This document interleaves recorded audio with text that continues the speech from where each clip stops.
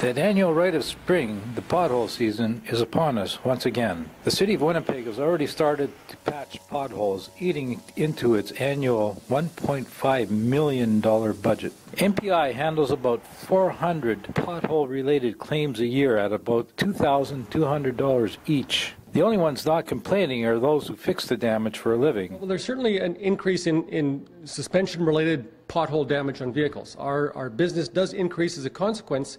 It's not necessarily the type of business that we like to have, though. We're more in the collision business, but potholes are a reality in Winnipeg. It's unfortunate, but on the other hand, for safety-wise, things do have to get fixed. CAA's Liz Peters offers some tips to drivers. Your first instinct is to do everything in your power to not hit one of those things, but if you think about it, if you're veering out of the way of a pothole, and maybe you're veering into other traffic, that could be a bigger safety concern than maybe just going through that pothole. We say keep a close eye out and report any major holes you hit to 311. Jim Bender, Winnipeg Sun.